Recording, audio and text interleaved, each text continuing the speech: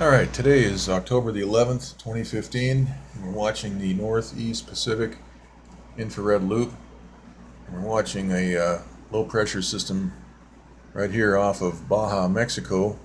And this system is moving to the north slightly, and it should be delivering rain into the Southern California area, but because of high pressure that's been installed here by a HAARP transmitter to block not only this, but also this weather here. This is a hurricane force storm up here, very low pressure system up here.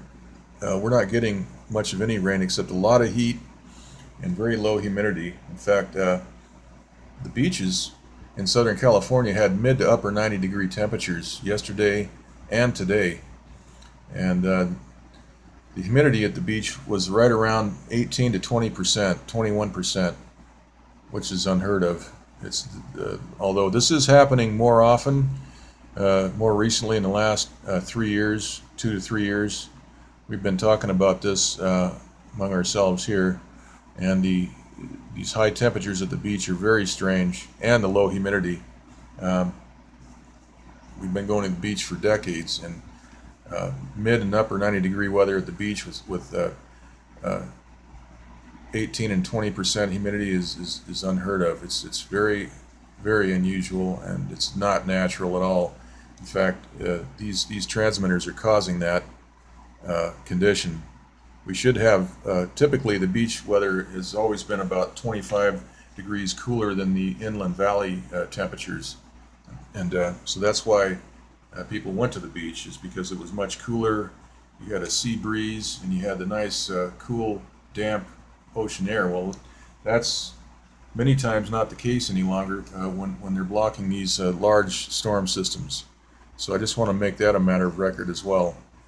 We actually had, it was actually hotter at the beach yesterday and today than it was in certain areas in Los Angeles. Okay, so that's something that is noteworthy. Let's look at this same map in the water vapor loop. We can see vigor is spinning low with a lot of thunderstorm activity. There is a transmitter on this slow. We can see that here all through this area to keep this tail from merging with this low. We've got a very large area of high pressure here. Okay, this is Tropical Storm Nora. This is moving west-northwest at about 14 miles per hour with 70-mile-per-hour winds. And it is forecast to make a turn, I think, on Tuesday to the northeast. So we'll keep an eye on that, and we'll keep an eye on the tail and what happens.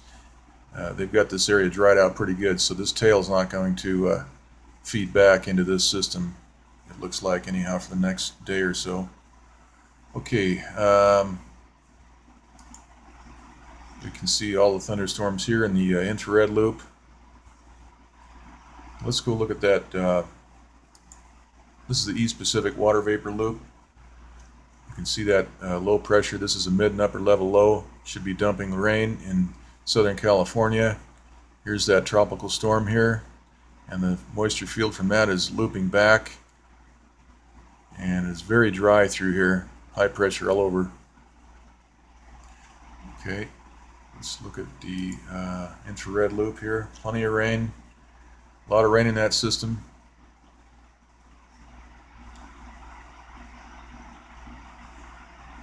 Let's go on and look at the, this is the Central Pacific. We're looking at Hawaii, and here is Nora right here. Nora is being blown apart, hit by a transmitter. We can see the blast pattern right here all the way around. You can see the core diminish. It's a very bright blue at the beginning of the loop, and then it is hit, and then it diminishes and comes right back. So they are not hitting this with full power. They are throttling it back. It's about 70-mile-per-hour winds right now. If they weren't hitting this storm, it would probably be a Category 3 or 4 storm. But that is being hit. There's no question about it. We can see the blast pattern all the way around the edge. Okay, let's look at this in the infrared loop.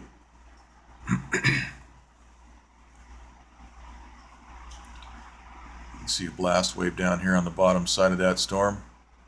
Right down here, pressure wave and a blast wave. Right out here too as well on the west side. All those little icicle-like looking fingers out there on the edge. That's indicative of a blast. High pressure, high temperature. Got water vapor in that core that is heated instantaneously nearly and causes a very high pressure wave that we see in a blast pattern. Okay, let's look at the water vapor map for the western U.S. We can see all this high pressure in here that's blocking this. We got a jet stream that's moving right into the northwest there. We'll take a look at that in a few minutes. Let's look at the infrared loop. This is a very large cold front that goes all the way out past Hawaii. This is from that storm up here. We'll take a look at that on the map next. Let's go back to the surface pressure map here in a second. But notice the bands of rain right here pretty much end at the border. They're just not getting into the United States. There's so much dry, hot air right here. The last couple of days we've had 22-23% relative humidity in the valleys and about 19 to 22% at the beaches. So this is just really strange, and it's not normal. The beaches always used to have a nice cool onshore flow, nice ocean air, always about 25 to 30 degrees cooler than the valleys and the inland downtown area. But yeah, there it is. So by tomorrow we should be seeing some rain if the forecast is on, if it's true. But if they decide to keep this transmitter on here, we're not going to get anything except more hot weather. Okay, so here is the this is the water vapor loop for the southwest, and here's the core of that low pressure right here. A lot of bands. Should be moving right into Southern California. My guess is there's probably a lot of chemtrailing going on right out here. We didn't see any chemtrails today in the Los Angeles area. Looks like maybe right here we can see some aerosols being laid out over here. Right there. Let's go back and take a look at, whoops, wrong way. Yeah, this looks like some chemtrail stuff right here, all through here. I don't have my SSEC map handy right at the moment, but that is chemtrail. I've got enough experience looking at these maps to tell you that right here. So they are probably doing this. Mostly they're using high pressure right at the moment to deal with this. Okay, here's the jet stream, 300 millibar. We see a strong flow out of the Bering Sea coming down and going right into the northwest, Oregon and Washington. And there are favorable conditions here. We've got arrows moving into the California area. We have a high here, of course, and then this low. So should be getting rain from this. Let's look at the 500 millibar. Here's the low. We've got a high that extends all the way around. Okay, there's a low up there. That's that very powerful low. That's around 950 some odd millibars with hurricane force winds. Okay, let's look at the 300 millibar. Here's the low, and then we have two highs here, and they're showing on the surface analysis map that this is going to move to the north. Let's go take a look at that map here right now.